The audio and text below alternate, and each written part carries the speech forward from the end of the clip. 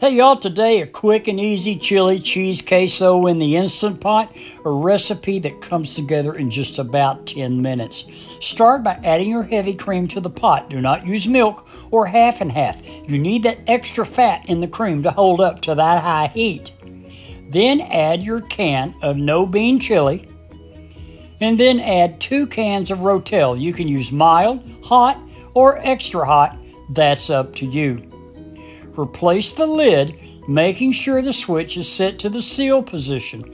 Press pressure cook, making sure it's set to high pressure, and then adjust your cook time to only 3 minutes. Then press the start button. When the cook time is up, you'll want to do a quick release. Simply move the switch on the lid to the vent position and wait for that pin yonder to drop before removing the lid. Then add your cream cheese. I cut this up in chunks so it'll melt easier, but that's up to you. Mix that in just a little bit. Then add your chunked breakfast sausage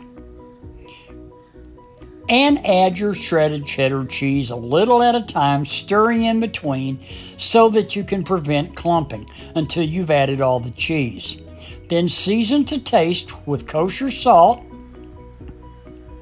a little bit of ground cumin, and a little bit of cayenne pepper for just a little heat. Stir that in very well, serve, and enjoy. Thanks so much for watching. Leave a comment. I'll answer every one of you. But till next time, as always, bye-bye, y'all.